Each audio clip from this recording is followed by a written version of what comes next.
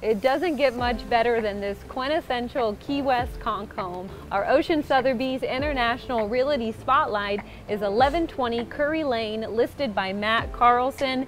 Matt, what an amazing home in an excellent location. When it comes to location and being in Old Town Key West, I don't think that it gets a whole lot better than this. We're on Curry Lane, which is a quiet, cute little lane right in between two of my favorite streets in Key West, which are Fleming Street and Southern Street. It's easy into downtown. It's also easy to get onto White Street to go into Newtown if you want to go to the grocery store or do anything like that. It's kind of the best of all worlds right here. And you do have parking here, which is another big plus. Let's go ahead and take a look inside. All right, sounds good.